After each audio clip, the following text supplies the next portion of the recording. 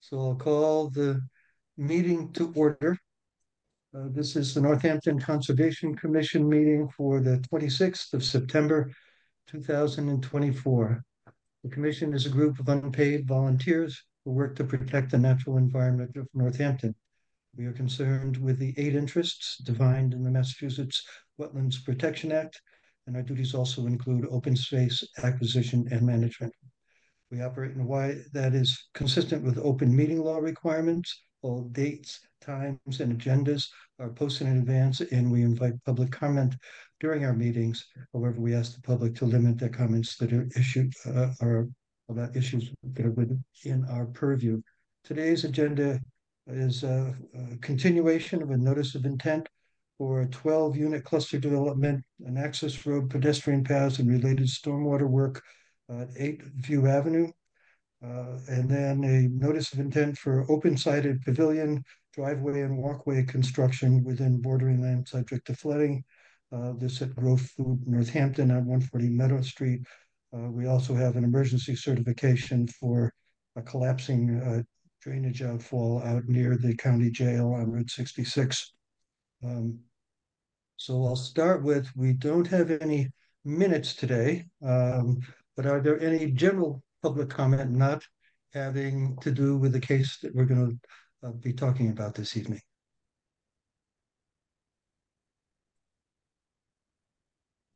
If not, I'll Kevin, ask. It looks like Oh, there is, okay. S has a hand up. I see one. Yes, I do have my hand up. Pardon me? I'm sorry, I do have my hand up for public comment. Sorry, I had to get my mic on. Okay. Please go ahead. Okay. Nancy Smith, Ward 2. I attended a recent meeting where a commissioner spoke to the number of abusive emails commission members received and the number of new people getting involved. I was not one of the people who wrote to you, but I was shocked by this and genuinely believe those emails were not meant for the Concom and more likely meant for the planning board by people unfamiliar with your work.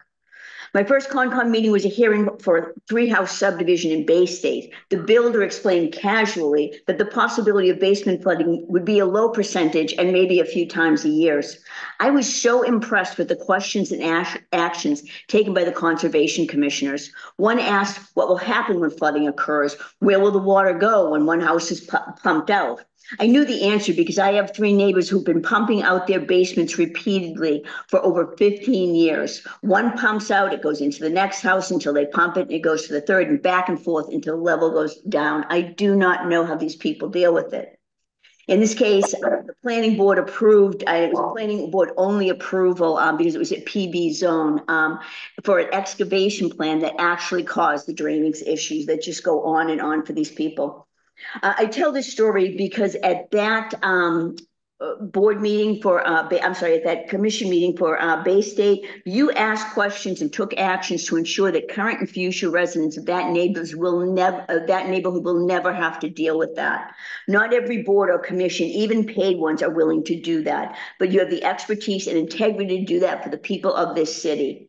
You did not deserve the treatment you got in those emails. I am so sorry that you were treated so poorly. The people who sent them are clearly not familiar with your work and contribution to the city. You are appreciated and respected for what you do by all those who know your work. And I am so sorry that that happened to you. Thank you for everything you do. Thank you for your comments. I see another Claudia Lefko.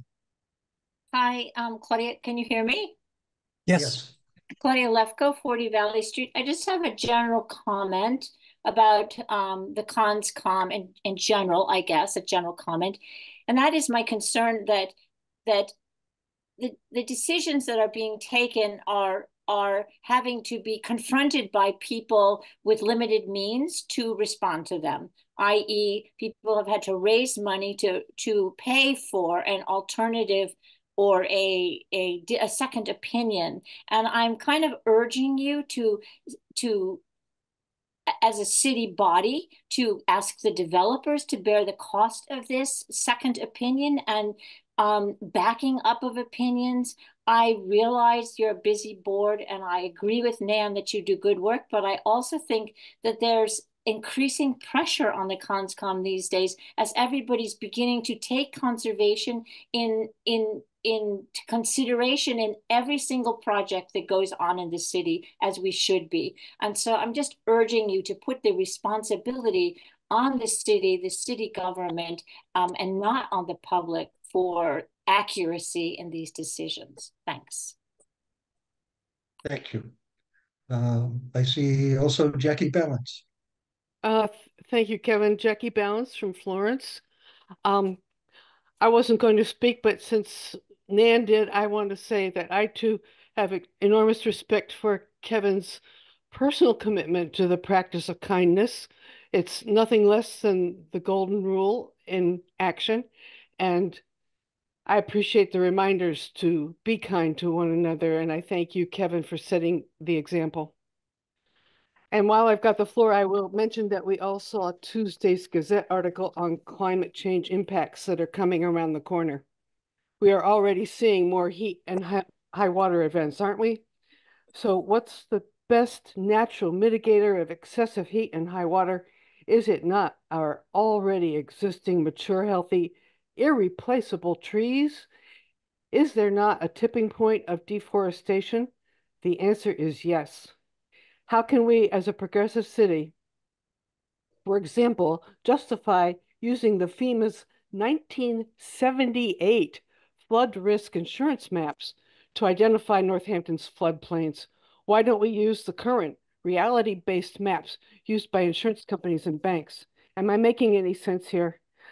I know I should take this rant to the planning director or to the city council, but I feel that if the conservation commissioners would think about lobbying for some ordinance reforms that you would find helpful in your mission to protect the wetlands in the climate emergency we face, then other city officials would be more likely to listen to you. And for what it's worth, you would have public support. Thank you. Thank you. Any other comments? If not, we'll go with the first case. The notice is sent for a 12-unit cluster development at 8 View Avenue. And we're not starting over. Let me be clear, this is a continuation, which often happens. And we don't start over from the beginning and go over everything. So I will ask whoever speaks, whether it's the applicant or other people, to not reiterate much of what they've said before, maybe a couple of highlights if that helps provide context. But really, we're building on what we've already heard and listened to and discussed. So with that, is it Jeff Squire? Are you here to present on that? I am, yeah. Yeah, so for the record, Jeff Squire from the Berkshire Design Group here on behalf of Sovereign Builders. Yeah, I can share my screen, provide quick overview of any updates and responses we've had, particularly in regard to stormwater, and then just answer any questions that the board and others may have. I think in general, yeah, the site plan has remained the same as, as what we looked at previously. There obviously has been some changes to the stormwater system in response to the comments that were received. And as we, as an office, we had an entirely different engineer take a look at that same system and reevaluate it, with a new set of eyes, just, just to be, responsible, for stormwater of this development. So that was something that we took on. The system, most of it had to do with the nuts and bolts of how it was modeled, the soil types, and a lot of the specifics of the engineering internal to the system. As I said, this is an updated layout plan. This is exactly the same as it appeared last time. The stormwater plan is, again, the major change and update to what we've got to present tonight. And through those comments and reevaluating this, there were some efficiencies that were found. I think that was good. You'll see that the original design, this subsurface system took up quite a bit more space. So this has been, in the way that it's modeled, the way that the pipe inverts work and the system is engineered as a whole, found some efficiencies with regards to the modeling. Yeah, really dealing with the attenuation and the infiltration requirements. All of the other plans, as you can see, have stayed unchanged. I'll note that as a result of the changes, it also reduced some of the stormwater elements, the surface detention that we had shown in this location. So some of that work previously had encompassed a large part of this buffer zone area for open surface detention area, and that has gone away. So we removed that work, that grading work. We'll still remediate the soils and remove the unsuitables that are required. But that's been, that's an improvement that resulted in revisiting this design.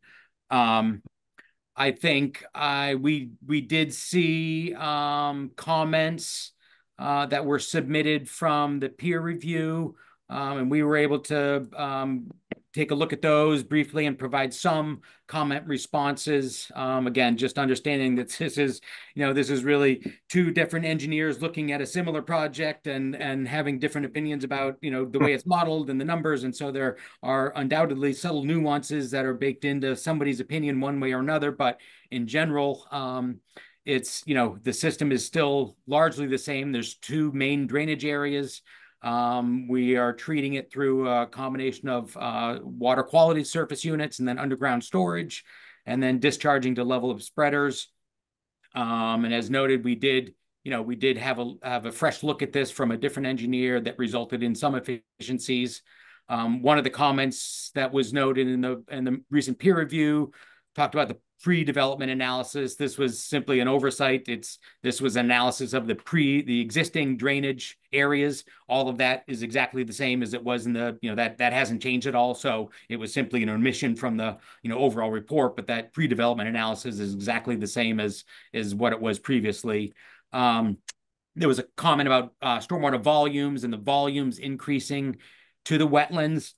And, unfortunately, as part of the stormwater standards, there's no specific standard relative to stormwater volumes. As with any redevelopment or development of a site, anything that changes the runoff coefficient of the surface material, whether it be, forest to grass, grass to gravel or stone, or roof cover, any of those changes that increases the imperviousness of the site is going to increase volume.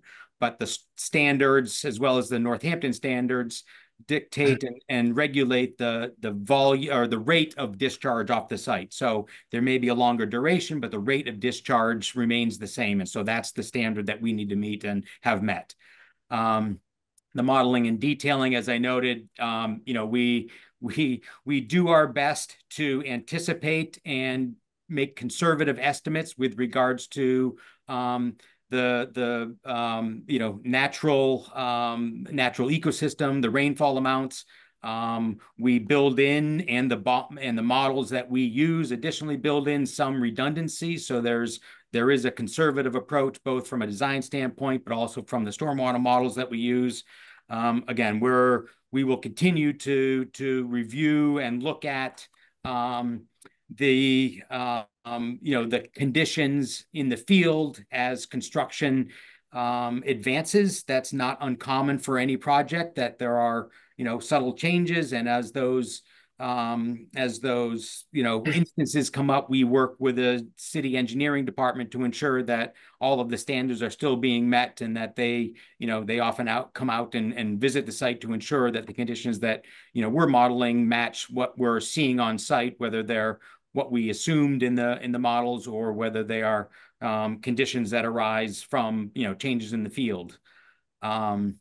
And then I think the only other major comment that was expressed in the peer review was the idea of lining or putting in an impermeable liner around the subsurface system. So this upper system here, because it is primarily for detention, and there were comments pertaining to a mounding analysis and depth of high groundwater that effectively this is a line system, so we don't, this is purely a storage volume that we need to provide.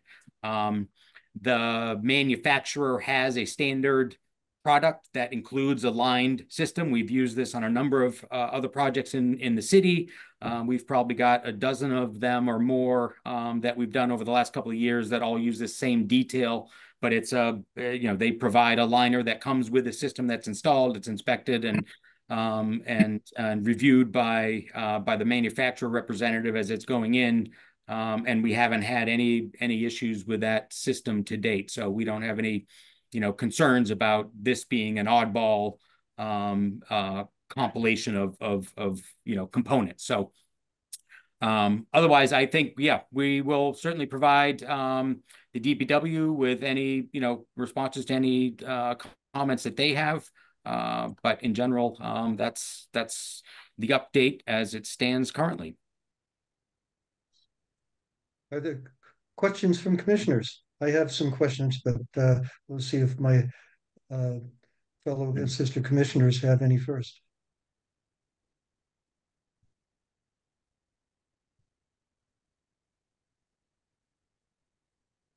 I have a question.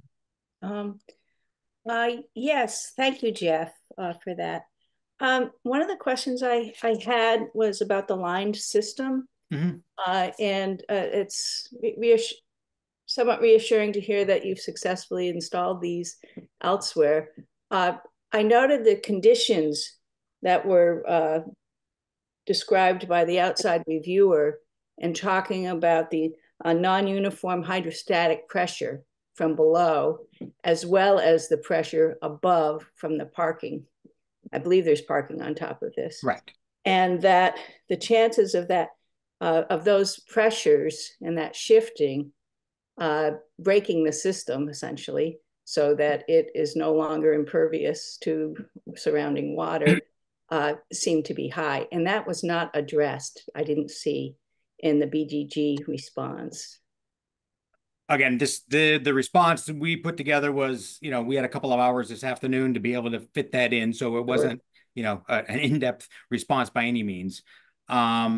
I will say that, understanding that hydrostatic pressure and groundwater flows through here are a consideration and a factor in this design. We do have subdrains surrounding the parking lot to help alleviate some of those pressures. All of that has been considered in the design overall. This entire area where the stormwater system is where the majority of the unsuitables from the old Market Street dumping ground were.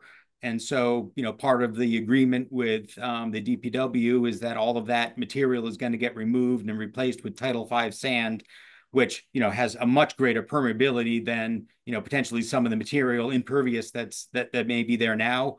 So I think, all of those things considered, we understand there's going to be groundwater flow, essentially moving, east to west, I guess, in plan, but that there isn't going to be the opportunity for the amount of hydrostatic pressure to build up that would actually deteriorate this system, have an impact on this system. It's really not that deep. It's a fairly shallow system.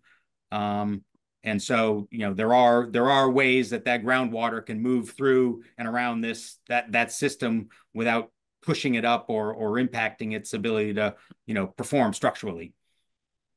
It was my understanding that part of the concern was that it's an uneven water table there. And so that the hydrostatic pressure would not be consistent across the lower surface of the storage. I mean, the area that this consumes is probably 30 by 60 feet. It's just guessing. And so the variability of the the groundwater in that small footprint is, I don't know what that is. I don't anticipate that it's that significant. It's 180 square, 200 square feet. Maybe there's some variability due to the subsurface conditions that exist. The material that's there, but again, we're going to stabilize all that with new material that gets brought in. So I don't anticipate there's going to be that unevenness, at least where, any of the paving exists certainly, and or where the stormwater systems exist because of the conditions that we need to provide to meet the standards. Okay, thanks. I guess the kind of underlying question I had that I didn't express is, are the other systems that you've installed successfully in the area, are they in a similar setting? Any of them in a similar, with a high groundwater, Yes. under a parking lot? Yep. The most recent one is actually off of William Street, 107 Mm-hmm. Williams, which is another sort of infill. That wasn't subject to the Northampton stormwater permit because it was under an acre, but we have a parking lot over a very similar system to this that is a line system. And it's functioned extremely well. And I think it was in early this spring, even when we got some of those heavy rains. But we haven't had any issues.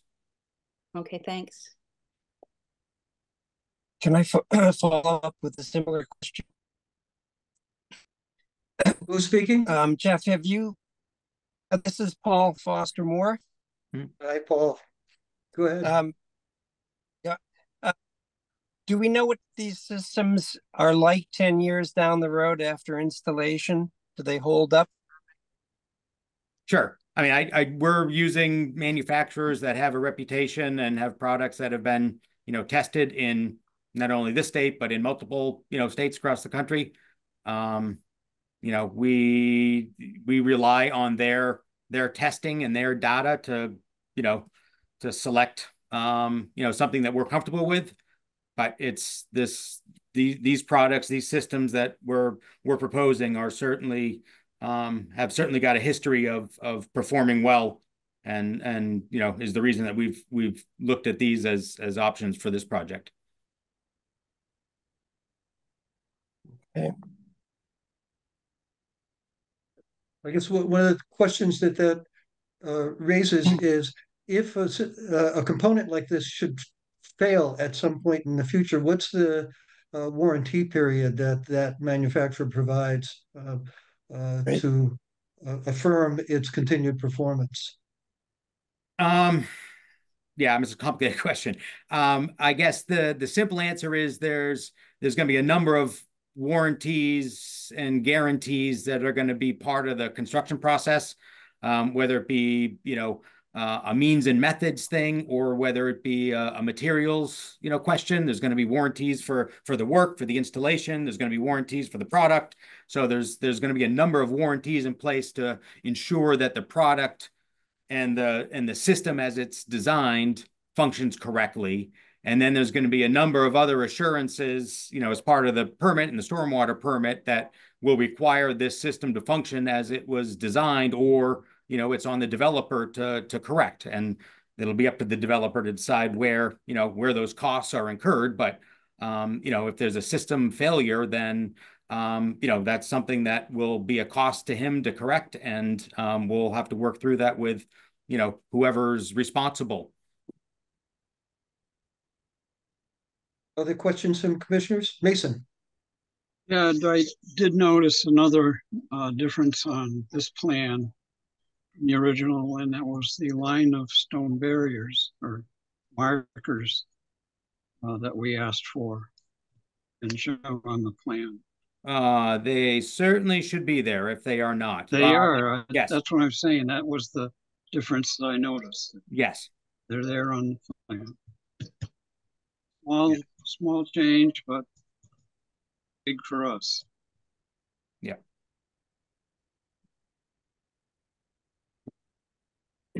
I also had a question about the gutters and the drainage system from the booths, and Yes. the outside reviewers' comments about not being included in the operations and management, and with no cleanouts, no points of inspection, and no diagram. There are certainly a number of locations that will have access for cleanouts. There's, the stormwater system this one's got 4 ports. This one's got at least 2, if not 4. There are going to be sections of, pipe run that, are going to be inaccessible just by function of what they are. Every downspout that drops into the ground is going to be a location to access that pipe. It's not going to be there isn't going to be a continuous pipe connection from the gutter all the way down through the ground. So there'll be an access point at the ground. I mean, there debris in gutters is an issue in New England. That's just the way it is. And so there's going to be responsibility on the homeowners built into the homeowners association that requires them to upkeep maintenance, or whether that will be a maintenance requirement of the development. That can certainly be, a condition that can be added. I don't see any issue with that. That'll be part of the general upkeep of whatever association, whatever landscape maintenance happens with this site. So I don't see that being an issue. But yeah, insofar as access and ability to clean those systems, like I said, there'll be access at ground level around at all those locations. There is an operation and maintenance plan for the subsurface system that does anticipate some of that debris to collect in portions of that system. And so that's why that operation and maintenance plan suggests vacuuming it out and jet spraying it and cleaning out those collection points on an annual basis. And so that's all been part of the operation and maintenance plans for the larger system. But there is certainly going to be some responsibility of the homeowner and the association to, sort of maintain basic upkeep of these units as any other, household in New England. Thank you. Other questions from commissioners? I have one, but I'll wait till others have a chance to talk. Well, I have a couple deriving from Mr. Gemma's report, but I'll say first that Mr. Gemma asserted some things that are not accurate. He started with asserting that peer reviews are quite common, and that's true for towns that don't have in-house expertise, where the Conservation Commission needs to rely on a third party to get that kind of input. We're fortunate in Northampton. He repeatedly refers to Northampton as a town, so that may be part of the source of his misunderstanding. That in Northampton, we actually have stormwater expertise within DPW. And so that is something that not every community has. He also says that, quote unquote, town authorities did not bother to review the submission, quote unquote, and that's just not true. It was reviewed and commented on, and changes resulted. So that's just not accurate. And he further stated that amendments to the plan were made based on his input. Most of those changes were actually from DPW's input. He had been looking at an earlier version of the plan. So he brought up some of the points, the same points that DPW had brought up, because, as I say, we have in-house expertise. So those modifications to the plan had already been underway as a response to DPW's input. So I wanted to be clear that Mr. Gemma was working with some misunderstandings as he approached this. Nonetheless, I want to take seriously some of the issues that he raised. He says that he has interpolated groundwater from various test pits, and therefore estimating the level of groundwater in various places where this subsurface stormwater system is going to be built. And that he thinks that, quote unquote, it is probable that there will be places where it does not meet the 2-foot separation requirement from the bottom of the system to the top of mean annual high groundwater. Can you address that question, Jeff? Sure. So at least, I'm sorry. The two systems that require this system here is a line system, so it doesn't require that same separation. This system, we do have a test pit directly below it that was done earlier this year. That does satisfy the separation requirement. The only other location that there is a subsurface system is right here.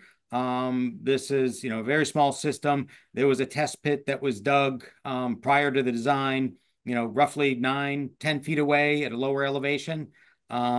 We use that groundwater elevation. This system, again, due to its size and location being up gradient, we were we felt that this was a conservative, estimation. As part of the stormwater permit, we've got to confirm those groundwater elevations when these holes are actually dug in the field. So if there is any variation, again, just referring to my comment before about, addressing, unforeseen circumstances or issues that come up during construction, that if for some reason groundwater is higher in this location, we'll work with the DPW and the city to adjust the system so that it conforms to the standards. But those are the only two locations where groundwater separation is required and needed in regards to the stormwater system. Thank you. Mr. Jimmo also stated that pipe size and diameter were not specified on the plans. And therefore the ability of the design to convey the volume that's anticipated was not reliably articulated. Can you address that? I guess I would question exactly which pipes he's, you can see here, there's a number of 8-inch, 6-inch, 10-inch, 8. We've got all of these sizes called out. If we missed a segment, again, we've got to provide, I'm just sort of browsing through this as we go through, but you can see a lot of these are called out. If there's a section that was missed and requires clarification, that will certainly surface as we submit final construction drawings to the DPW. But yeah, I'm not seeing that there's any major drainage pipes that are not included here. All right, thank you. And lastly, for my questions built off of Mr. Gemma's report, he made two recommendations that he thought would actually be better than the existing plan. One was using above surface rain gardens and so forth, open air water systems rather than the subsurface systems. I imagine you considered that. What can you address that question? Sure. Yeah. As with any project, it's trying to combine the feasibility of a project, as well as the economics of it. So, there's a certain amount of, units that need to get developed to make the project even viable. And so, we did look at, what it would take to manage the stormwater from a project like this or similar to this on the surface. And again, that, if it's a surface system, the bottom of that system needs to be 2 feet above high groundwater. So it would have resulted in a large, pond in this northern corner and loss of 1, 2, 3, 4, probably 5 or 6, units anyway. And so it just at that point, it just doesn't make economic sense to pursue a project. The amount of stormwater that's required to manage, that type of development on the surface with all the standards that needs to be met is pretty extensive, which is why we, most projects now utilize subsurface systems that are a lot more efficient. And so, yeah, we certainly did look at it, but again, just the space requirements for that type of system are far greater than what we have proposed in this system. And he also suggested that the paved areas might be pervious pavers of some kind. We've in the past had experience where they, after a couple of years, are no longer pervious, and so we generally don't consider them to be maintainable as pervious surfaces. But can you address that question as well, since he brought it up? Sure. Yeah, and I think it was porous asphalt was what I recall in his recommendations, which is a slightly different material. We have started to use that and recommend that on a lot of projects recently. The challenges obviously with this site are high groundwater and the poor soils. And part of the challenge with the porous asphalt is that it requires a much greater cross section. It's rather than a 12-foot, gravel base under asphalt, it's generally around a 2-foot profile that includes layers of stone and sand material. And so, and then the bottom of that, again, dealing with that groundwater separation component, the bottom of that profile then needs to be 2 feet above seasonal high groundwater. And so on this site in particular, it's a challenging site to do that. We did consider it initially, but it wasn't a feasible option here because it wouldn't, we would have been in groundwater in some locations. But that's and this is tangential to this particular application, but so you have had successful experience with some Yes. pervious pavement technology. So Yeah. it's good to know. This- Offline, I'll be interested to find out more about that because in the years past, we have found those to be only pervious for a couple of years and they get matted Wow. in and the maintenance is overbearing and it's Yeah. not realistic. So I suspect that there's better technology that I am, at least so far, not familiar with. Thank you. And it's Kevin. becoming more common, I think, which is the other benefit is that, maintenance is a little bit more attainable now than it used to be. It wasn't such an anomaly that, it's a little bit more common to be able to do that. So yes, but we did look at it. Other questions from commissioners?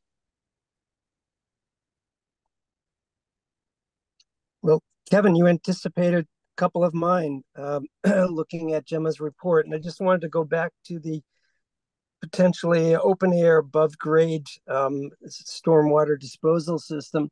He asserts that if the building, some of them, the single family units were consolidated into attached units, it would create space for such a system. And I was wondering what your take on that was, Jeff. Yeah, I mean, it's a different type of project, I suppose. It's, I think the development goals with this project were to build, small, efficient, single family units that, as opposed to a duplex.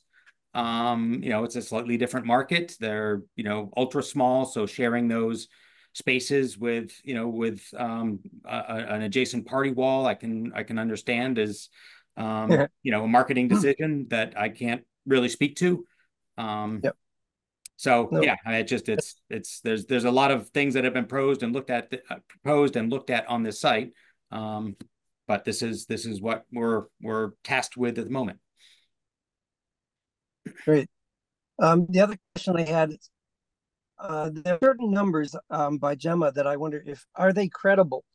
Because he, in addressing the requirement for a minimum of 2 feet between the seasonal high groundwater table and the bottom of the filtration system, it looks like he says that there's 1.5 feet to 1.8 feet minimum clearance. And I don't know what to make of that. Yeah, I don't know if there's a specific location. And again, that system, the line system is that may be closer than 2 feet because of of what it needs to for what its functions are from an engineering standpoint. But at least insofar as the subsurface system that does infiltrate, that those elevations really haven't changed at all. And so, again, just looking at a sort of a basic cross section through that area there, I mean, we've got to satisfy that 2 feet of separation. So I'm not sure, where he's referring to. Well, Okay.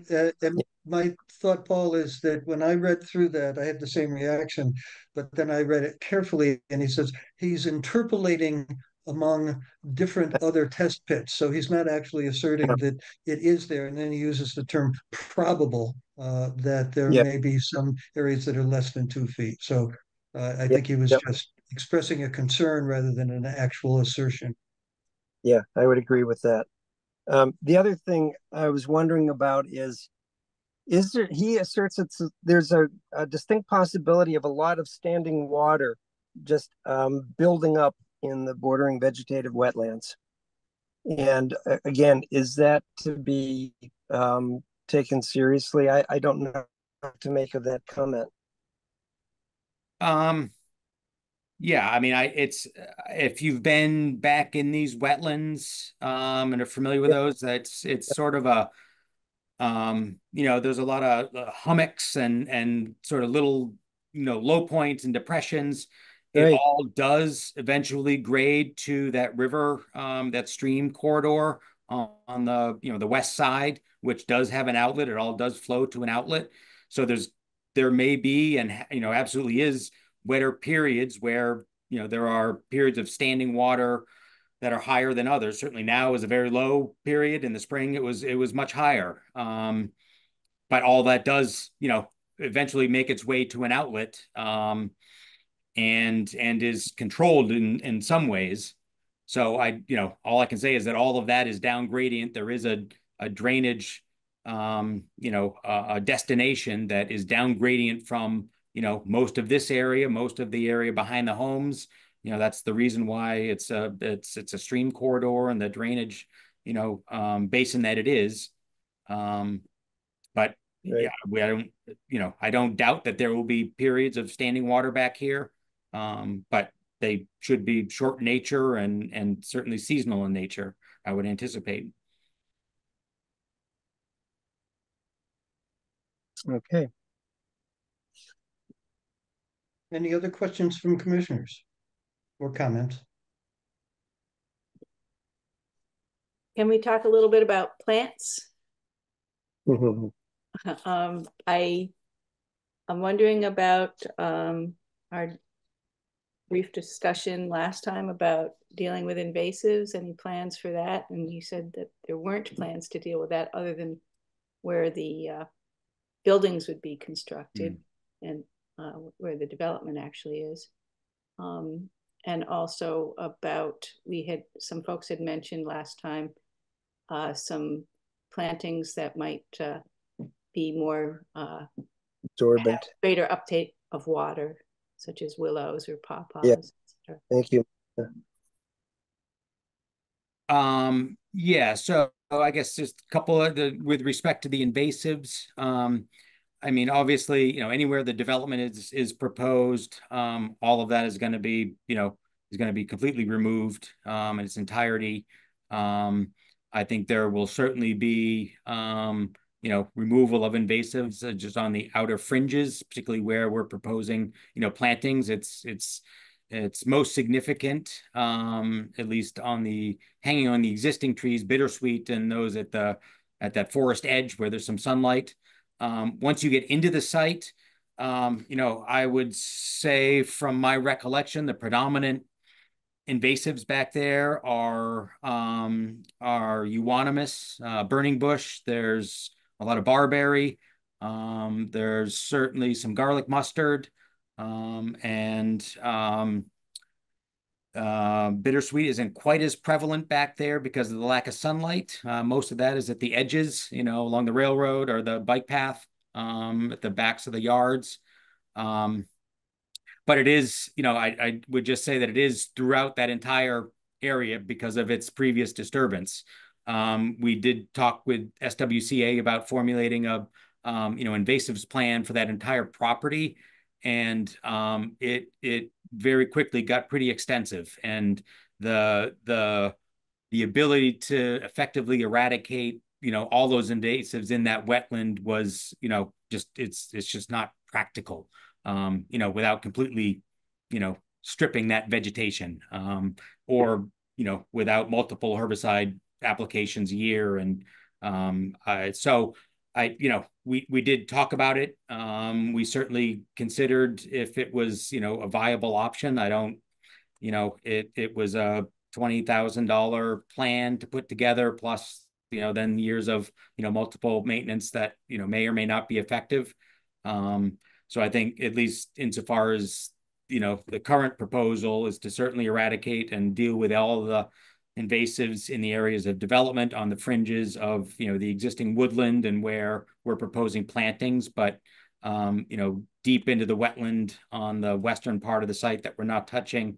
It just wasn't a feasible aspect to the project that we could consider, I think. There have been other Yep. cases where the Conservation Commission has organized with our partners volunteer efforts to go into areas and try and maintain some either clean out trash or maintain some kind of attention to getting rid of invasives, but it is always and inevitably an uphill battle. The invasives are there because they're really good at being there. Mhm. And Jeff, it's my Right. understanding that the project is only going to take up about 20% of the acreage, leaving the other 80% undisturbed. Correct. Yeah. Yeah. Okay. Yeah, and the other thing I would note, just because it was something that was brought up previously, is just the amount of tree removal on the site and deforestation. You know, where this project is on the eastern portion of the site, you know, conservative estimates that I was looking at today, there's only about 16% of the overall forested canopy that's being removed, and I would say probably 2/3 of that is the Norway spruce. Just as Right. Which as is a a reference, the native. remainder is completely, you know, is untouched. Yeah, and then the Norway spruce is non-native, and Correct. the to replace trees with native plants, right? Right. Yeah. And I'll add that on Google Earth, you can do a thing where you drop pins around the perimeter of an area, and it'll tell you what the square area you've just enclosed is. So with the maximum zoom in on the trees that are scheduled to be removed, compared to the entire site, I did it a couple of ways. I did the entire forested site, which goes across the bike path and across Bradford, and it's a larger area. And in that case, the part that's going to be cut, the trees that are going to be cut down, was about 2% of the current area. If you just restricted it to the current owned parcels that are part of um, uh, this project, it's about 5%. And the replacement foliage within the estimates we hear are less than a decade, will have recovered the tree canopy. So it's maintaining somewhere between 95 and 98% of the tree cover. So it's Nice. most of the canopy is going to remain intact. Other questions from commissioners?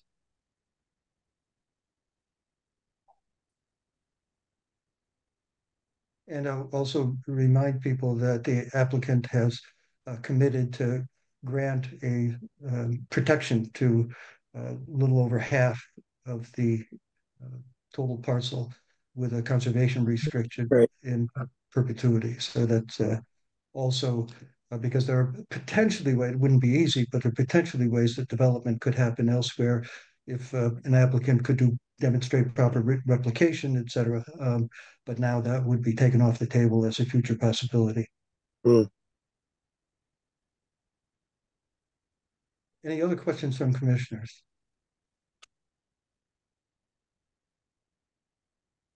Questions or comments from members of the public? And I will remind members of the public to address the commission, not the applicant. And I will also ask members of the public, if you spoke last time, your comments are both recorded and on the record, and you don't need to say the same thing over again. But if you have something new, by all means, speak up.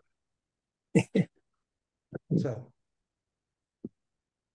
3 minutes.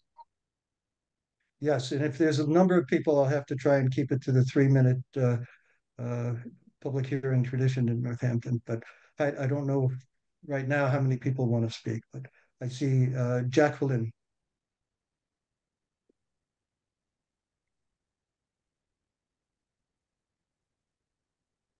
Hi, are you able to hear me? Yes. All right, great. Thank you. Jacqueline McCrainer, Northampton. This comment about being able to replace the tree canopy is pretty ludicrous to me. The 27 significant Norway spruce trees that are on the chopping block for this project are completely irreplaceable. Whatever is getting planted will not reach the height, the diameter, the habitat giving benefits that the current trees provide. and they will not be absorbing up to 150 gallons of water in the ground per day per tree that these trees provide. So I would just like to make that note. And also, Norway spruce trees are providing habitat for birds of all kinds, including birds of prey, due to the disease. I don't know if it's woolly aphid or whatever it is called, that is affecting our hemlock trees. So Norway spruce trees are providing habitat for, the decline of the hemlock trees for the species that use the hemlock trees and won't be able to have those trees. Commissioner Lake said that Mr. Gemma was using a outdated version or an early version of the permit plan set. I believe his first peer review was based on the July 17th permit plan set for the project at 8 View Avenue. And I believe that was the latest, most up-to-date revision of the permit plan set before the applicant shared the September 20th permit plan set. So I don't think that the actual plans were outdated. There have been flooding issues at 29 Sherman Avenue, which I believe is a Sovereign Builders project, which is not far from the 8 View Avenue project. I don't know what kind of storm system was used there, but there has been reported increased flooding in that neighborhood since 29A through E Sherman Avenue was constructed. And another comment that I have is that it is extremely disrespectful to Northampton residents and the abutters of 8 View Avenue to submit revised plans and reports a few days before a hearing, when it is well known that the abutters stormwater consultant, Mr. Gemma of Metro West Engineering, is reviewing the plans that were discussed at the previous hearing on September 12th. Even more so because we inquired to Ms. LaValle whether this would happen, and she never replied. Northampton residents have spent a great deal of our 30 seconds, please. You've gone over the 3 minutes. Go ahead. Thank you. We've spent a great deal of our own money on a third-party review, which should have been required by the commission and paid for by the applicant for 8 View Avenue. My last 2 sentences.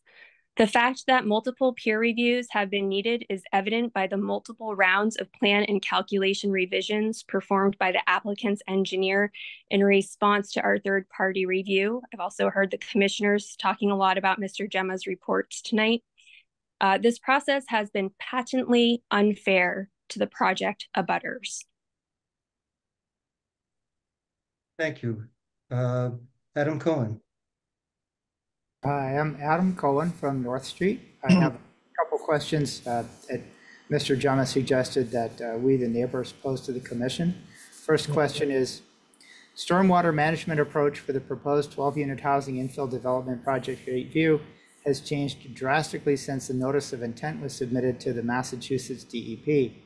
Have revised plans and analysis been provided to the DEP for their review and comment?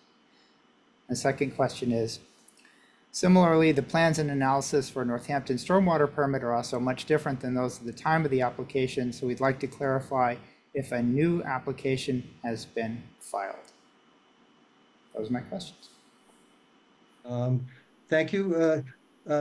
Sarah, do you want to comment on the DEP part of Mr. Cohen's question? Sure. So DEP does provide an initial review and comments to the commission. Those are available in the staff report and are also included in the project file on OpenGov. They do receive supplemental plan sets, but typically do not do another revision. That's not something the DEP does. And regarding the stormwater permit, DPW has been reviewing the revised materials that have been submitted, but an application for an amended permit will need to happen prior to construction. Thank you both. Thank you, Mr. Cohen, and thank you, Sarah. Meg Robbins.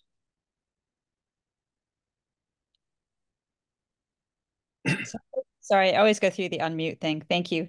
I also have a couple of questions, and I appreciate the sharing of the update of report tonight, but the questions really kind of balance on that and really make me think further about what more I think residents would like to know. One question is that the applicant's own engineering report states that the project will increase the volume of water into the wetland by 30%. Northampton residents commissioned hydrology expert Mr. Gemma has determined that this may alter the wetland hydrology. Will the commission engage their own wetland hydrologist to assess the project impacts?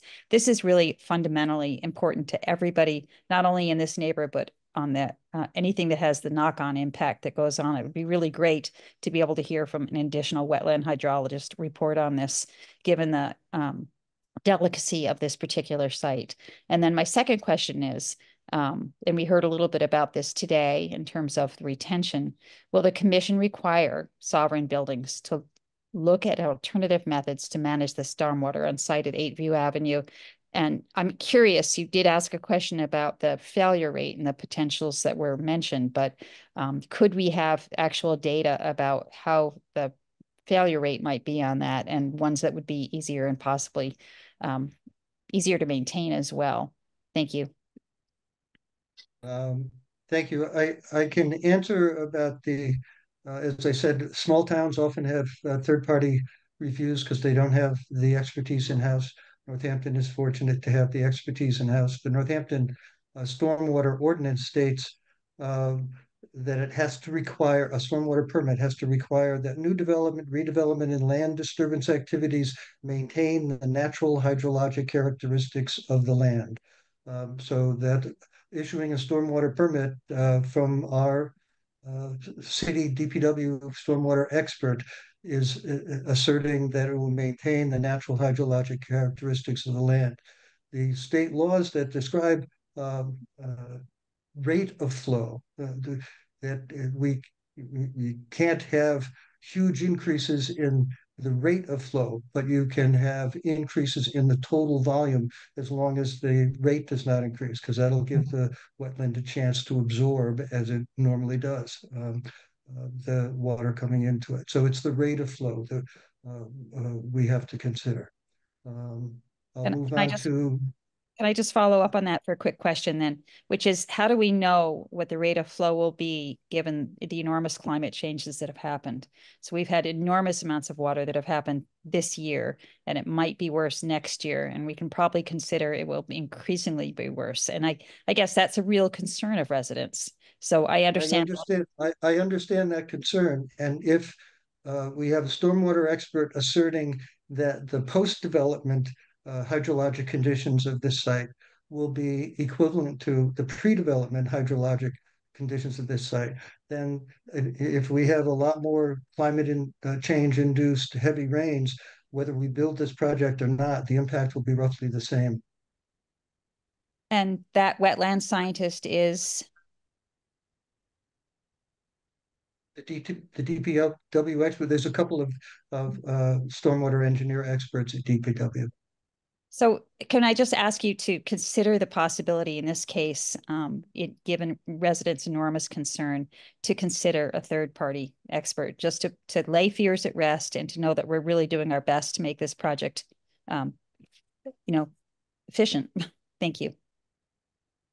Thank you. As I've said to other people, we've gotten the feedback from DEP at the state level. We've got a couple of engineers at the city level within DPW. We've had the consultants of the applicant, and we've heard from Mr. Gemma that I don't think we need another expert. We've had a lot of experts weighing in on this all the way along from the beginning.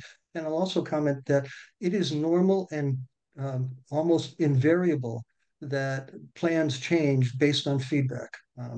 That the pushback and feedback that Sarah gives for initial filings, the feedback from the DEP, the feedback from DPW, these things are dynamic, and the plans change in order, and the changes are almost invariably improvements, and we're glad for that. We want that to be that kind of process. So it's not unusual that plans continue to change. The only time they're fixed is when we close the hearing, and then those are the plans that the commission has to vote on. I'll move on to Ruthie Woodring.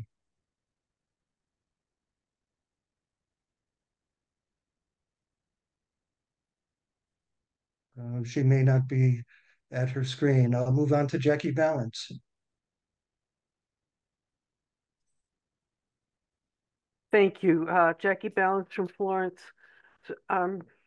Forgive me for harping on the climate emergency, but City Council declared a climate emergency twice, and I don't see us taking the emergency measures. I don't even know what the emergency measures should be.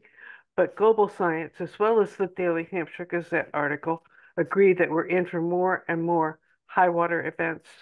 If the volume of water being released into the wetland from this project is being increased, and significantly so, regardless of the rate of flow, how can the Conservation Commission assure downstream residents and abutters that they will not suffer from flooding and property damage?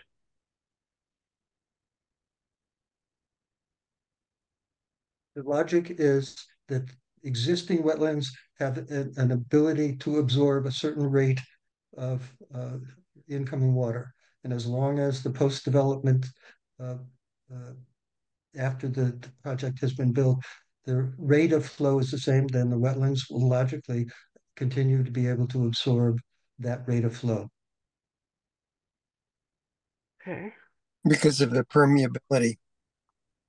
The various characteristics of the wetland. So as if anyway, that's the logic behind that principle, is that a wetland is capable of a certain rate of absorption. So if you don't increase the rate of incoming water, then the wetland ought to be able to absorb it the way it has in the past. And as I said before, if no project was done here, the new climate change induced increases in rain would be a factor. This won't make that factor better or worse.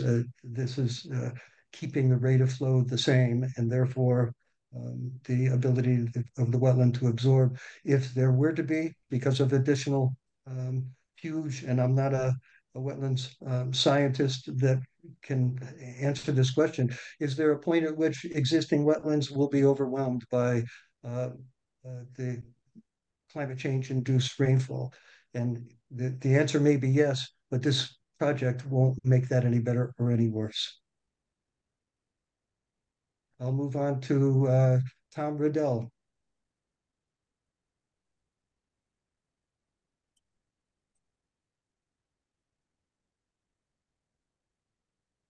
No, maybe not.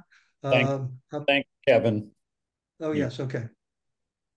Okay, thanks. I'm a Northampton resident in a historically low-lying area, subject to a lot of water flow, storm water flow. Can you say your address, please? Yeah, I live on Aldridge Street. Although I'm the first person you've asked for their address. Well, normally other people have said their addresses, mostly, not everybody. I admit to not having read all the files in this submission, but my motivation is a concern as a resident about increasing stormwater incidents and managing stormwater runoff throughout Northampton. I'm not an expert, but this is beginning to seem a little bit like a rush job. I know it's not. People have been working on it for a long time, but what's happened recently, I was interested in why the September 20th submission from Berkshire Design Group. I read through it. I wondered why it was revised, a summary of the changes and why they changed. And I appreciated Jeff Squire's presentation and the showing of the 926 letter answering some of those questions. I saw it on my screen, but I couldn't read it, and it was only there momentarily. In the report, the vernal pool report is an appendix, and it's from 2008. And I wonder whether the concerns about wetlands and vernal pools hasn't changed since then. I'll echo others' concerns about increasingly obvious irrelevance and inappropriateness of references to and reliance on the 1978 FEMA flood maps. And then my question is, and in some sense, it may be rhetorical given what Kevin Lake's already said. The engineering plans and calculations submitted thus far for the proposed project have contained numerous errors and omissions. Will the Northampton Conservation Commission agree to have an independent expert paid for by the applicant to review any future submittals? Thank you. Thanks. Jan Myers, I'm not sure of the order. I see other hands up. Let's start with Jan Myers. Hi, thank you, Kevin. My name is Jane Myers, 74 Straw Avenue in Florence. Some of this might be a little bit repetitious, but I'm wondering why the applicant's consultant, the landscape architect from Berkshire Design Group, why it is he who's presenting details of the stormwater plan and analysis to the Northampton Conservation Commission and the Northampton public. Of course, in the Commonwealth, the law as well as the Mass DEP require drainage plans and analyses to be prepared by a professional engineer. It's clear that the representative from Berkshire Design Group does not understand either the analysis or the function of the system, and having him, rather than the engineer who stamped the work, present the design to the public and answers questions with confidence and accuracy wastes everyone's time. It also constitutes malpractice as presenting a stormwater plan to the public according to the 250 Code of Massachusetts regulations is the same as designing it and represents the practice of engineering. Thank you. Thank you. Ruthie Woodring. Thanks. Sorry, I couldn't find my unmute button before. I'm Ruthie Woodring. I live in Florence most of the time, but Saturdays I live on Northern Avenue, where I do the Bike Lab, which is a bike fixing workshop, free and open to the public. Bikes, tools, basements, floods. It's always been a challenging situation and kind of depends on a sump pump. Yeah, I feel like human beings are always trying to control water, but water is very, very powerful, and it will outlive all of our technological tricks. So maybe we're better off trying to live in harmony with it.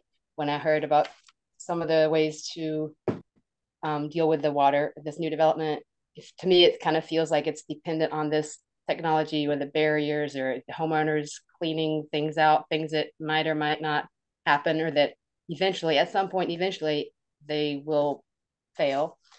But what I really care about more than the rusty bikes and stuff is the trees and the animals' homes. So I did want to respond to the one comment about whatever percentage of tree cover, whether it's 20% or 2%, 2% of the deforestation of a larger area, but it's 100% of this area. That's it. Thank you. Thank you.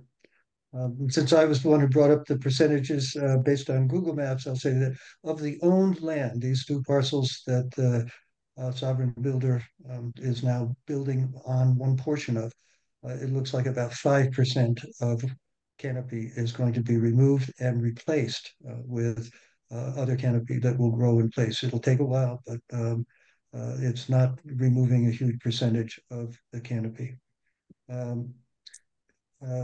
Michael Kane. Thank you, Michael Kane, 12 Garfield Ave in Florence. Just wondering if the commission hearings for this project are continued because of some of the issues that were raised tonight. will the commission agree that future hearings will provide for at least several weeks period before a hearing to allow residents, experts to review any subsequent materials? I think that there's been some issue about the lack of time for professional and review, and we would just like more time to review so that we can be more prepared. Thank you. That's a question for City Council.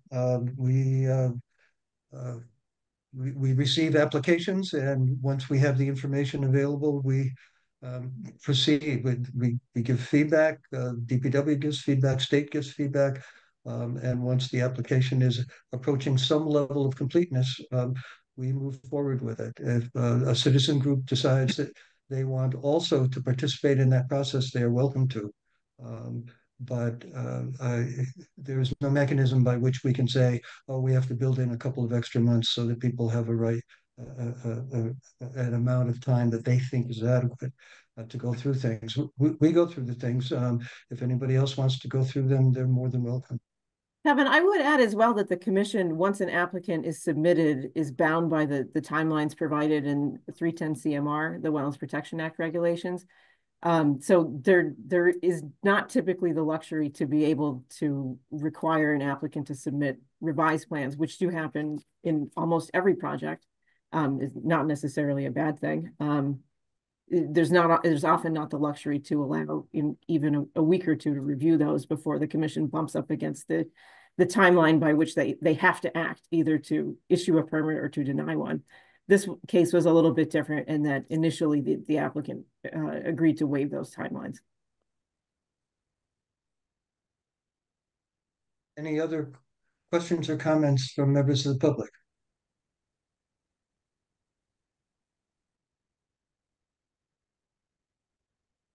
If not, any last questions or comments from other commissioners?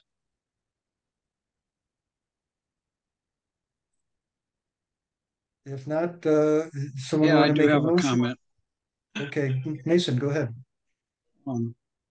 DEP is certainly aware of this climate change problem, and as such are reviewing and adjusting the Wetlands Act to allow for this.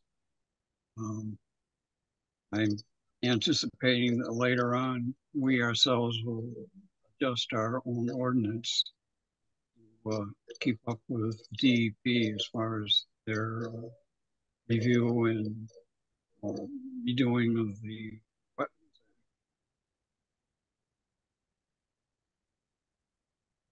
And I will add that although now retired, Mason for decades was environmental consultant with expertise in stormwater management. So this is also one of those cases where the commission also has people who are literate in exactly this kind of stuff. Any other questions or comments from commissioners? If not, someone want to make a motion to close the hearing? Or is there a commissioner who feels like we need additional information and additional time and therefore should make a motion to continue? I would move that we close the hearing. Is there a motion to close made by Paul? Is there a second? I'll second. Second by Beth. Made and seconded to close the hearing. Any further discussion?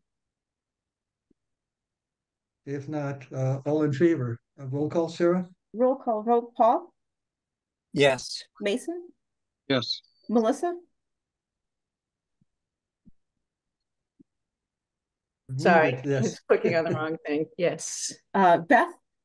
Yes. And Kevin? Yes. Yeah. All right, we are now closed in our hearing. And as members of the public may or may not know, we, the commissioners, can't discuss any of this with each other until now, until we're in the public eye.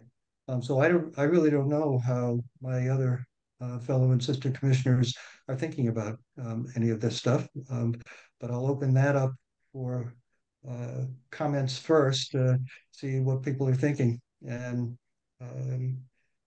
let's hear. I have my own thoughts, some of which have no doubt leaked out in some of my earlier comments already this evening. Yeah.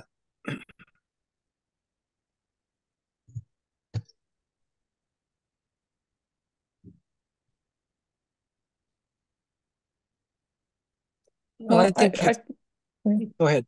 Go ahead, Melissa. I think Melissa, were you about to talk? Yeah, go. Sorry.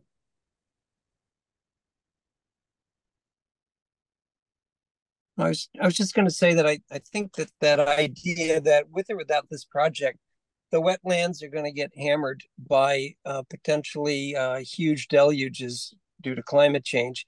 And I think that all in all, this whole project represents an improvement for that property. And it's hard to cut down trees, but it is a small percentage of the forest stand there. And I'm confident that the wildlife can adapt to that, and especially as new trees, native species come into their full canopies, hopefully within a decade. And I would just hope that some of these trees could be really water absorbent, and that care would be taken to include such species on the planting list. I think I generally agree with that perspective, Paul. I think that like part of what I think we should issue conditions around the success of some of the plantings and sort of making sure that those actually take and are going to be established. And I think that the invasive species removal is also important because I think that speaks directly to the value of the land that's going to be the conservation easement. But otherwise, I think I generally am pretty comfortable with the plan.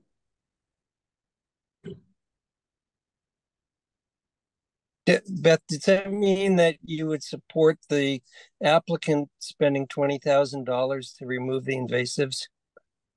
I think that the invasive removal around in the areas like near the buildings, I think are the most important. I mean, my memory on the site was that was the area where they were the worst too, being there. And so I mean, it would be wonderful to have no invasives on anywhere in the property, but I also just don't think that's realistic, and I don't think that that would necessarily be reasonable for us to request. So yeah, I'm more talking about what's in the plan that they're already. Good.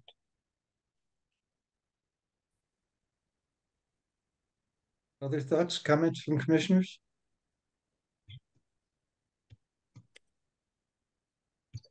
My own thoughts are that this is a plan that our own DPW stormwater experts have certified as they are required to do in issuing a stormwater permit, that the post-development condition of this area will not be any worse than it will maintain the hydrologic characteristics of the pre-development parcel. That in addition, the stormwater system that's been designed here right now, all the water sheet flows into the wetland with no treatment.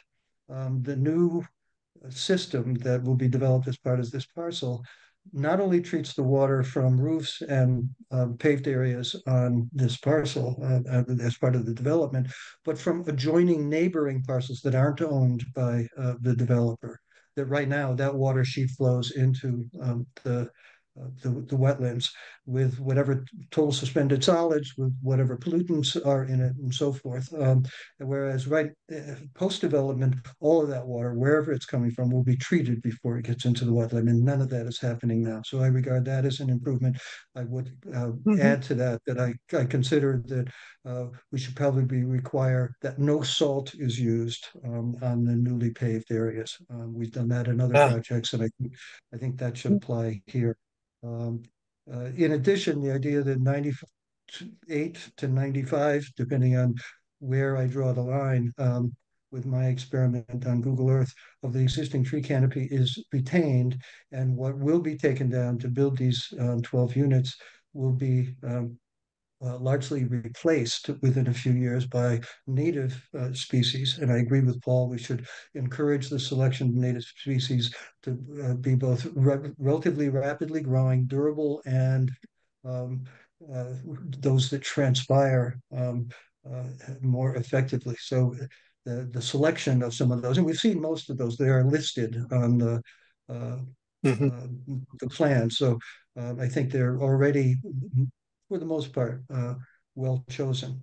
The invasives removal, I think, is another plus for this parcel.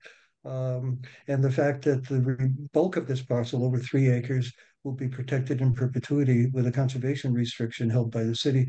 I think all of these things represent a plus. It's not within the Conservation Commission purview to advocate for housing, in this case, relatively small, presumably entry-level housing.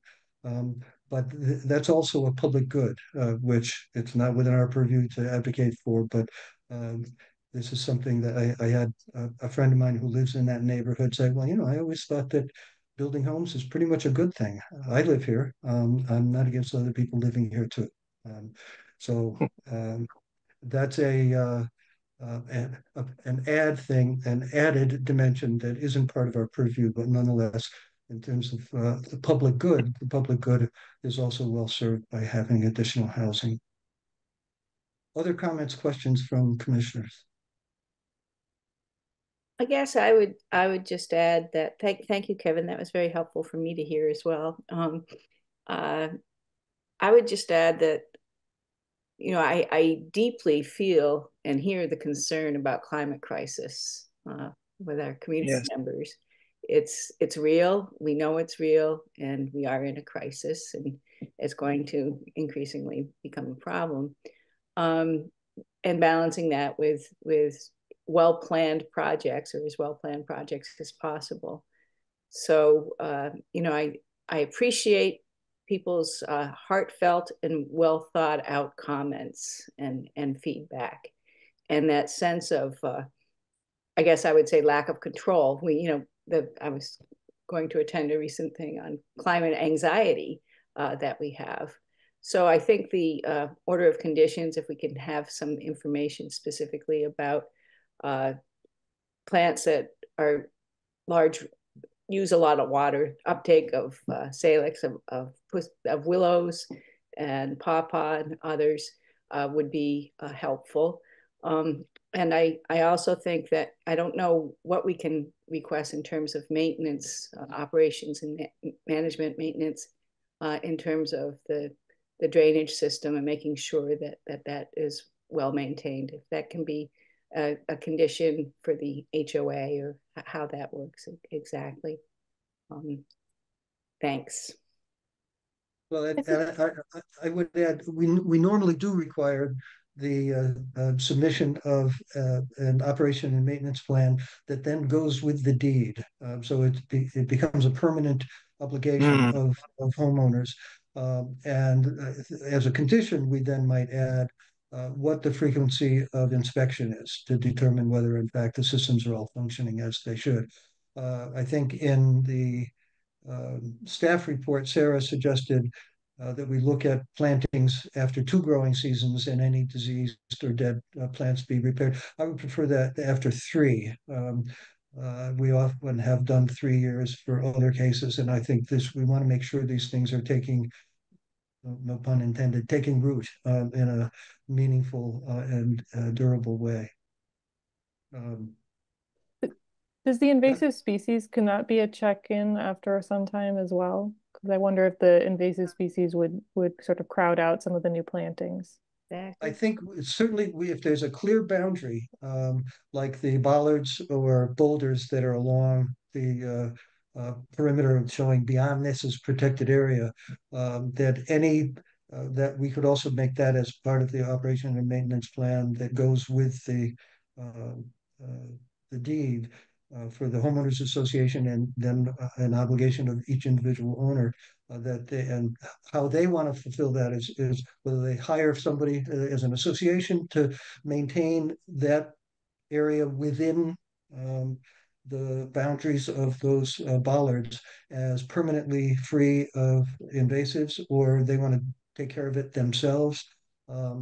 And at every periodic inspection that we might require for the rest of the system, that the invasives be checked as well and make sure they're not growing back. I have to imagine most homeowners don't want to have invasives falling all over the place. Whether that the stuff I saw out there in terms of bittersweet and poison ivy and multiflora rose and so forth, those wouldn't be the most popular things for homeowners to allow anyway. But yes, I think we can say that within the boundary of those bollards, that invasive removal and maintenance should be an ongoing requirement. Sarah, I'm assuming that we can do that as a condition? Yeah, that's certainly something we could do within the boundaries of the 35-foot protected zone. And it, the applicant, as part of the development and then subsequent homeowners, would certainly want to make sure that bittersweet and some of the more pervasive plants aren't taking over their yards or potentially killing the native plants that are there. Okay, so that's an additional condition. We have, what do you think is the reasonable frequency of inspection for the stormwater system? That would be specified in the O&M, which should be, I'm just looking at the DPW stormwater permit, although it will be amended. Yeah, I think I can't put my finger on an inspection frequency, but that's fairly standard for all projects with an ongoing O&M. Like biannual or annual, or what's a reasonable requirement?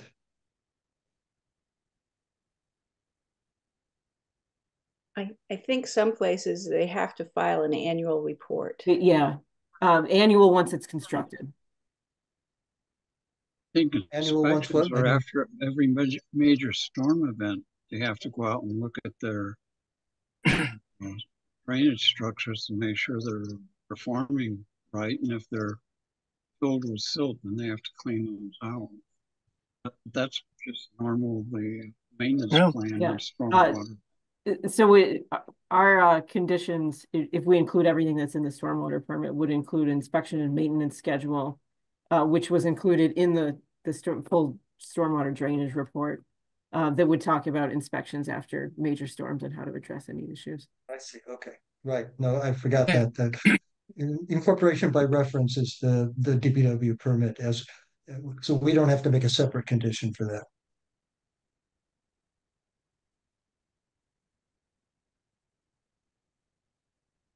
And at the last meeting, the commission had also discussed the conditions that are included in the staff report, which were, of course, the placement of the conservation restriction,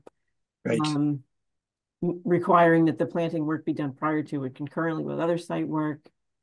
Let's see, we have that wasn't addressed: the submittal and approval of the stormwater pollution protection plan, and a standard condition of a stamped revised full plan set prior to the pre-construction meeting, in addition to the commission standard conditions for every construction project. Right. The Schedule A standard conditions goes with everything. Basically, you have three sets of conditions. You have ours, you have the stormwater conditions, right? You have DEP suggestions.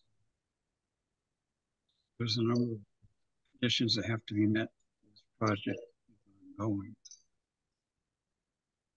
Would it be advisable to include anything about protection of existing trees or the trees that will be remaining during construction? Yeah, that is included as a condition of the planning board permit. Okay, thanks. So the commission could repeat that, but that will need to be strictly prior to construction. What do you think? Want to double up on that one? Make sure that while there's big machines running around that area, the trees are all insulated from damage? Well, since it's such a common problem, I wouldn't mind having it repeated, including Sure. trying to protect roots and Sounds good. the bark, etc.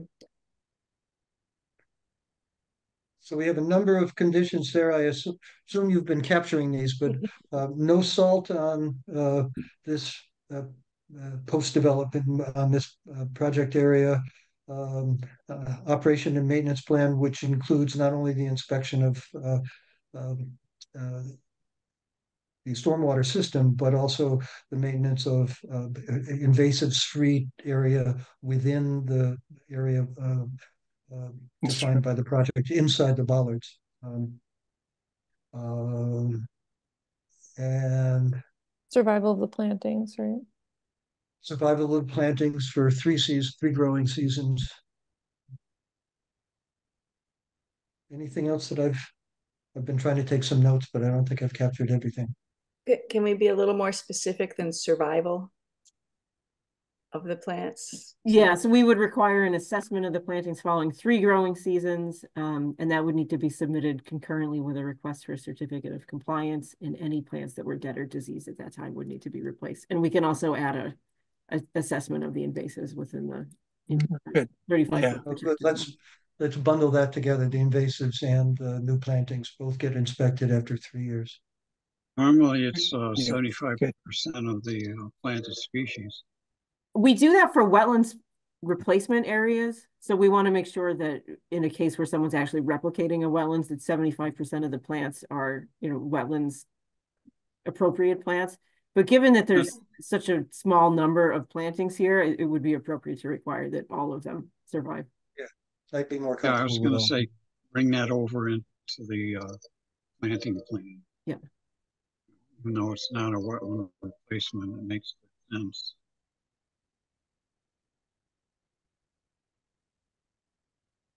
Right, any other conditions we might want to add?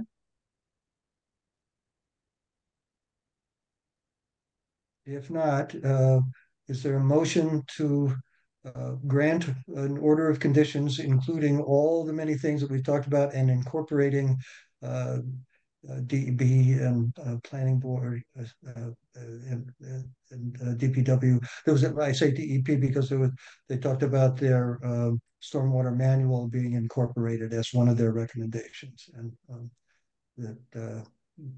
so there's additional technical specificity there from DEP. So with all of those, I assume Sarah can capture all of that in her final version that'll get typed up.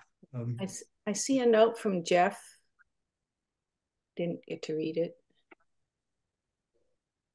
Yeah, so Jeff Squire had asked in the comments how the 3-year requirement would affect an order of conditions. So Jeff, you just need to wait until after the 3rd growing season to be able to request that certificate, which would still be within the life of the order in any case,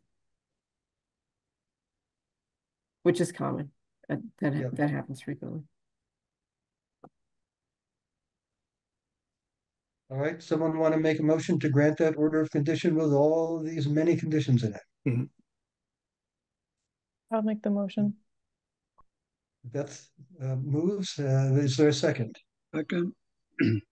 By Mason. Any further discussion?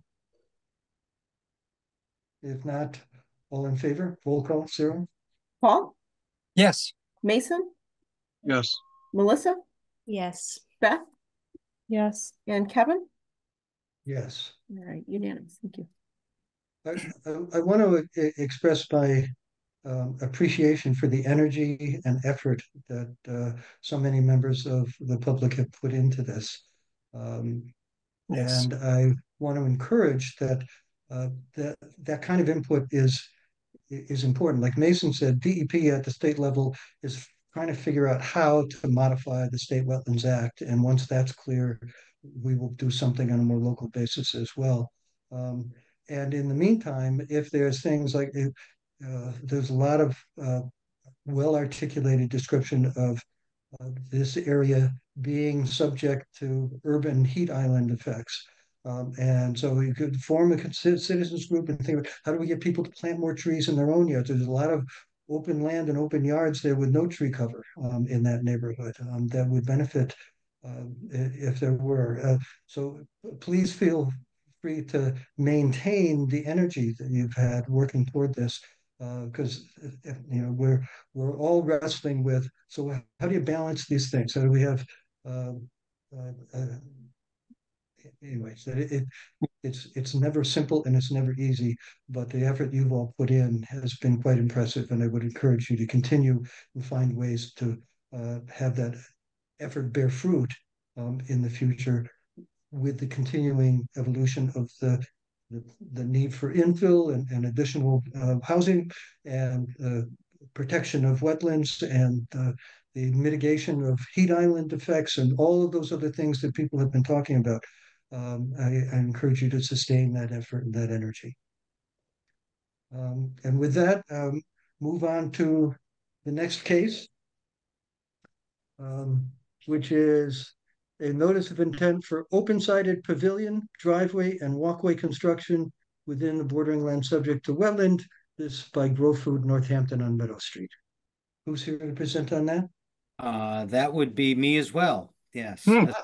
I'm going to take a deep breath and just, yes, this is nice. Yes, Jeff Squire here on behalf of Grow Food Northampton. I'll share my screen. This is down at the community gardens off of Meadow Street. Just to highlight the sort of project area is right in this portion of the site. Again, just occupied by lawn space. There's a shed. There's a couple of sheds there now. Community garden space. This is all within floodplain. What they're looking to do is construct an open air pavilion in this space here, renovate one of the sheds, and essentially repave or re-gravel some of the walks and formalize some of the parking areas so that it's a little bit safer for folks to get around and through the site. Yeah, just as noted, the entire site obviously is within floodplain. There are some renovations to the shed that encompass a deck platform, at the entry. There are a number of posts obviously associated with the trellis, the pergola. There is, overall, given the flood elevation on the site, a total displacement in all of 26 cubic feet of flood water through that floodplain. One of the requests is that the commission, see this as a de minimis impact on that overall floodplain area. Again, all efforts being made to make this as flood-proof and resilient as possible, keeping grades where they are or below where they are, but the posts obviously above grade. Essentially, it's hard to, we can take down a few tomato plants in the fall, but aside from that, there isn't much above grade that we can change because of what's there now. And so, yeah, I think that summarizes the permit request. There are a number of elevations and images of the pergola and pavilion I'd be happy to share. I'm just going to pull those up, so bear with me here. Sure.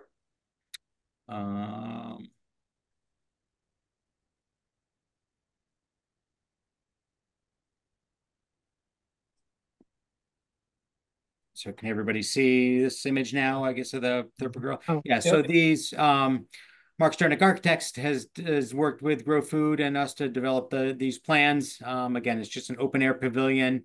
There are 6 posts, I think, entirely, 6 by 6 posts.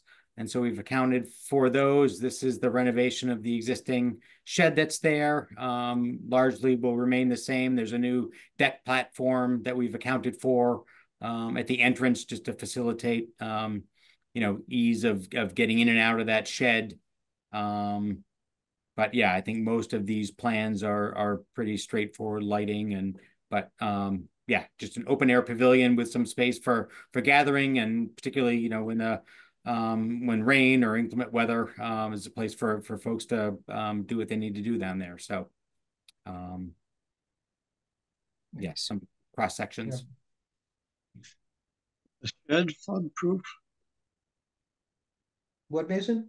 Is the shed flood-proof? Can water You mean flow through it? watertight? Yeah. I mean, they're loose doors, so if there's flood waters, I'm sure there'll be wheelbarrows floating in the shed. Okay. Yes. Hi there, my name is Michael Skillicorn from Grove, Northampton. Just to address your question, Mason, the existing shed also has openings a few inches above grade that are screened in, and I assume that was a condition of the original permit when that structure was built, I think in 2015 or 16. It's sort of like a flow through valve for flood waters. Okay. Yeah. I'm sorry, the proposed shed also has that, or it's, you know, the plan. Well, that's the shed. The pavilion is by definition open, so. Yeah. Yeah.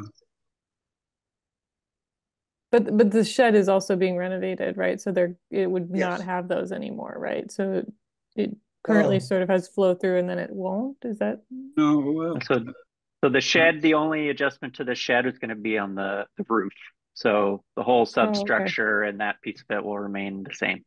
I see. Okay, cool. Thank you. Yeah, I was wondering whether there was an opportunity to modify the existing sheds to make them flood through and potentially gain some flood storage that way. But it sounds like they already meet that. It's already flow through. Okay. Right. Sounds reasonable to me, and also sounds like an assessment of this de minimis displacement due to the posts is also reasonable. We have had other occasions where we push the edge. You get enough posts, enough um, uh, concrete cylinders to put the posts on, that you start displacing many cubic feet and sometimes cubic yards, and then we get over the line. But then we start having to do replacement storage. But this sounds to me like, no, this is pretty minimal. We'll just have to remove the beer refrigerator from the shed, and it'll make up the difference of the fixed posts. Any questions or comments from commissioners in addition to what we've had so far? Yeah. Any questions or comments from members of the public?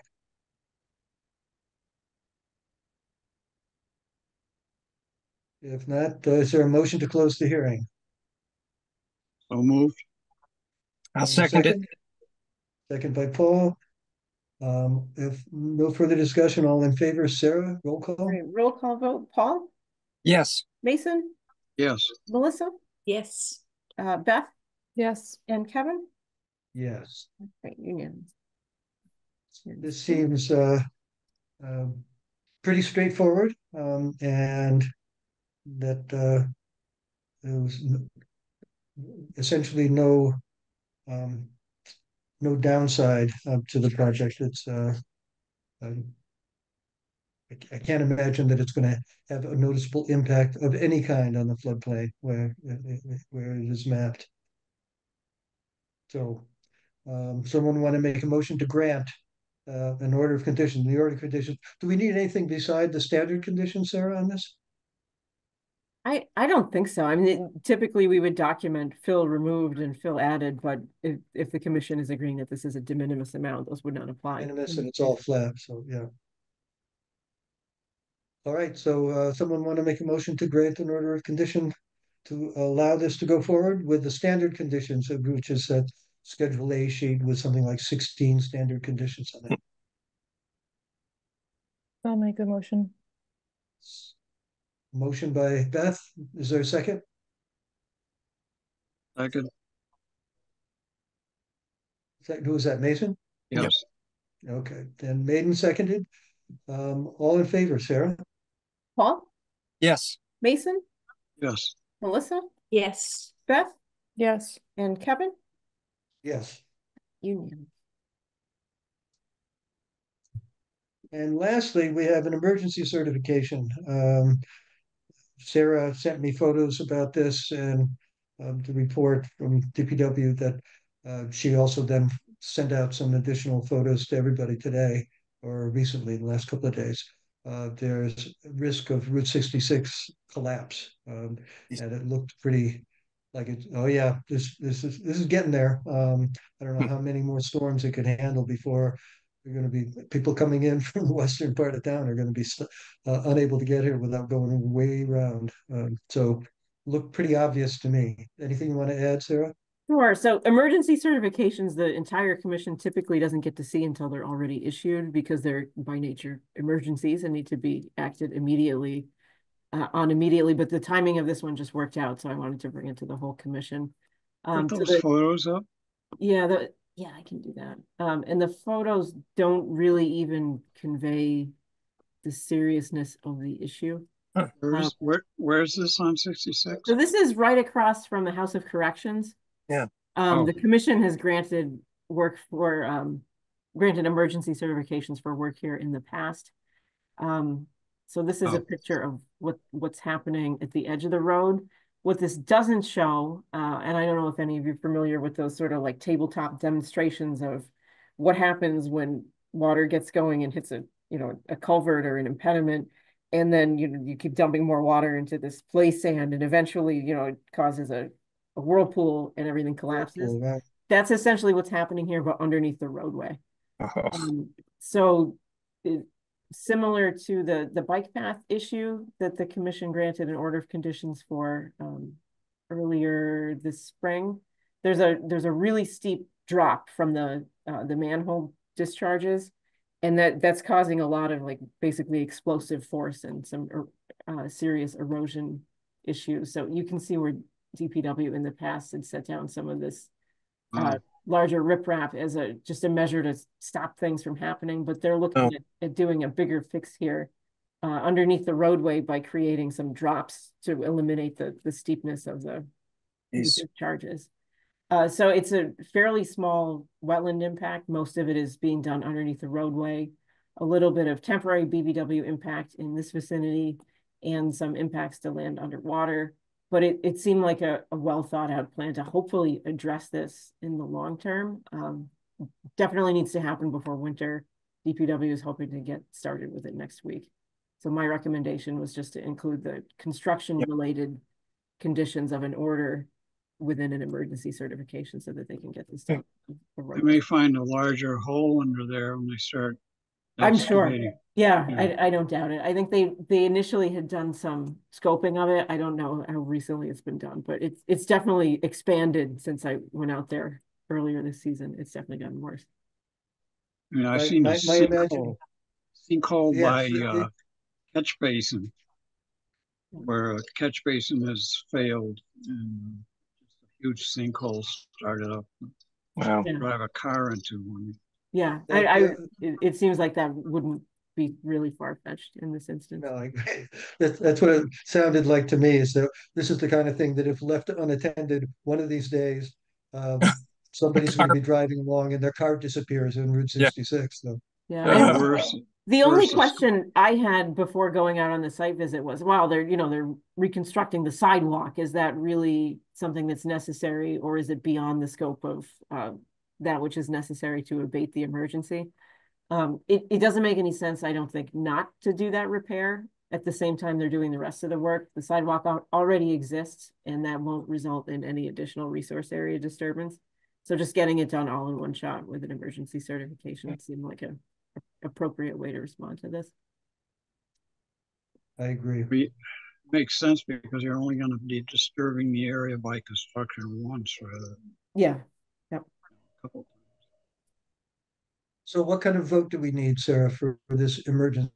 So we could, you could vote to grant the emergency certification with the construction related conditions of an order and anything else you think might be appropriate in this case. Looks pretty straightforward to me. If anybody has additional conditions to propose, then speak up. Otherwise, I'd say take Sarah's phrasing and have a motion to grant a certification of emergency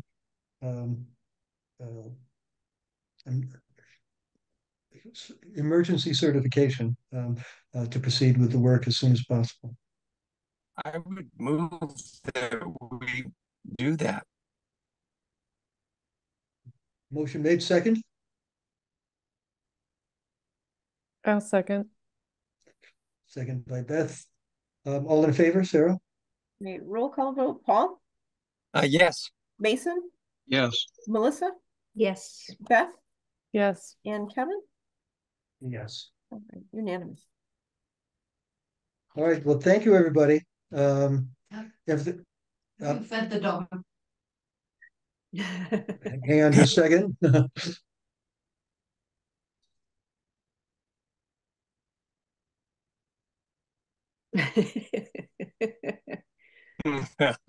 Yes.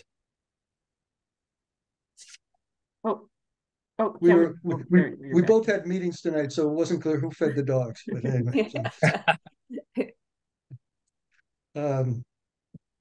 All right. Anything else? Anybody? No. I think so. I believe we will have a meeting on October 10th. There are a few permits that are pending action by other agencies or applicants. So I'm not entirely sure, but I'm fairly sure. And we also I was going to do it today, but I assumed this would be a long meeting and didn't want to add something to it. We'll have an executive session regarding potential land acquisitions as well. Oh, great. Okay.